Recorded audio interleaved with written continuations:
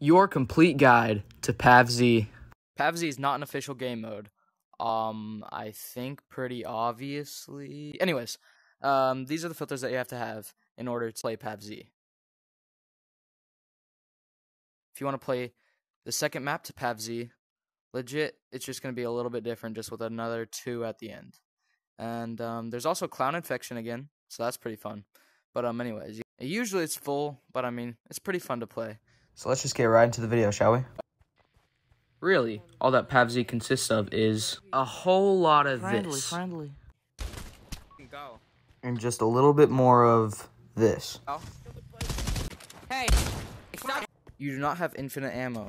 You have to loot crates and barrels for certain ammunition like AR ammo or sniper ammo, etc. You've got some healing pills, and I'm sure that there's syringes too. I haven't seen them yet though. So basically, the main focus of the game is usually there's a lot of zombies, but that's more inland. This is basically just a VR game of Dayz. A lot of what you do is just PvP, zombies, you know, all that sort of stuff. They just came out with a new map, which I'm playing on right now. There's also another sand map, which is pretty nice too, but this one is by far better. I'll show you like some clips of the bunkers and different types of things like that. As I was running away from zombies, I stumbled into this bunker, which had a workable door, and it was pretty cool. The zombies could break down the door, though, so that was pretty scary. But anyways, here it is. Here's the bunker. What? There's a legit bunker. Please give me a gas mask. It looks like there's already been people through here. There's plenty of different housing and looting options. There are even four-wheelers.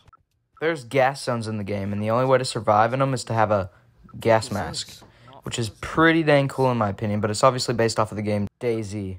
So, yeah, pretty cool. There's zombies, of course. What's a Dayz ripoff without zombies, am I right? And also, water kills you? Still always follow the number one rule of Dayz. Put your gun down. Put your gun down. Never trust anyone, even Brig. And, well, that was the video. Make sure to like and subscribe, and I hope you enjoyed it. If you did, please leave a thumbs up, and bye.